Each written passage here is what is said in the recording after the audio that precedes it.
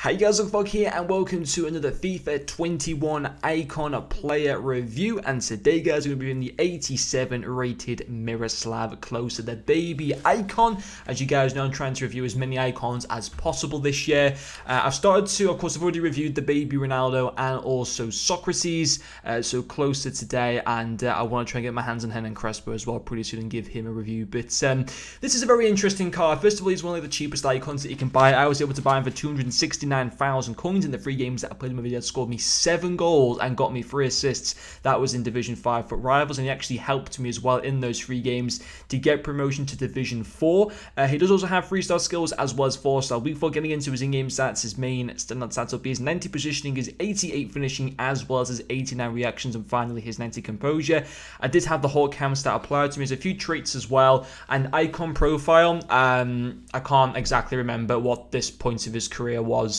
I don't know if it was towards the end of his career, like the 2014 World Cup, or at some other points of his career. I'm not exactly too sure, but yeah, on the face of it, for a card that costs almost 300,000 coins, doesn't look great, does he? Let's be realistic here. 85 shooting, and when you go into his shooting stats, I mean, his shooting stats are actually pretty solid. You know, fantastic at positioning, finishing, and his volleys and penalties are pretty solid, but only 79 shot power.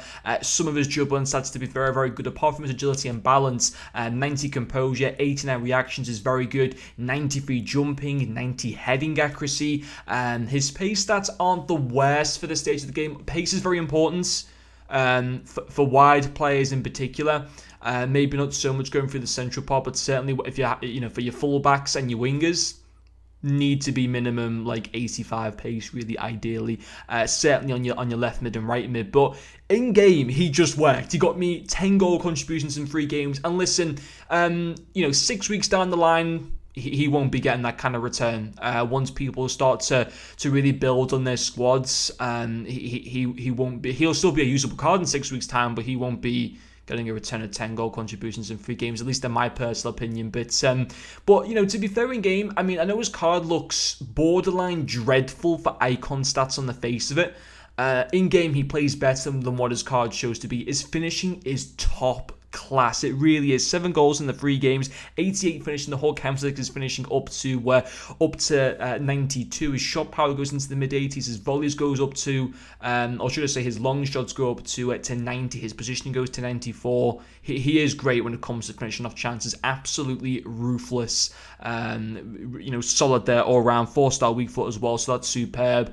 I couldn't fault that. His finishing in front of goal was fantastic. I was not expecting 7 goals in 3 games and to help me get promotion to Division 4. And by the way, guys, for getting promotions this year, obviously you get your coins for getting your placements after you played your 5 games, but also when you get promoted through divisions, you now also get coins. So if you're going from Division 5 to Division 4, you get 20,000 coins. So that was a nice extra surprise as well for me. But yeah, listen, his finishing go around absolutely solid, and also his passing was pretty decent as well. He linked up well with Socrates. I think the important thing is, though, if I was sitting here and I had him in a team of starter players surrounded by him, I don't know if he would have got the return that he ended up getting. You gotta look at a team and you gotta think he's got Carrasco alongside him on the left hand side. He's got Lucas Moura on the right hand side. So 2 extremely pacey wingers.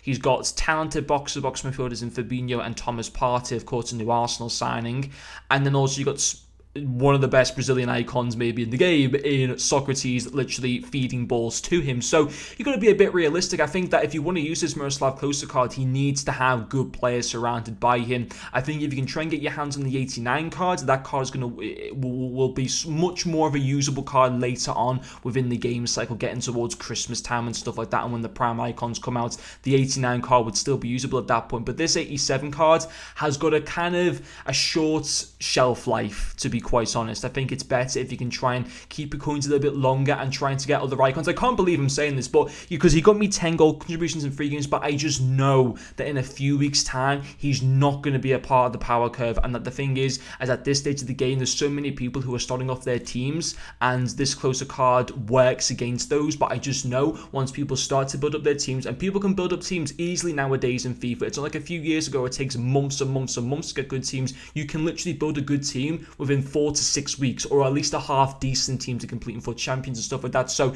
yes, this card currently is good to use, and if you're a massive fan of Klose, I would 100% then, obviously if you're a massive fan of him, by all means go and buy him. But on the whole, bear in mind that yes, he hasn't got the longest shelf life within the game in terms of how meta he is going to be, but based on using him as of today, I couldn't fault the guy, certainly in terms of his passing and his finishing. He was just ruthless there with 10 goal contributions in 3 games as a return. That was that really did surprise me. But anyway guys, hopefully you have enjoyed watching this video, and I'll see you guys later.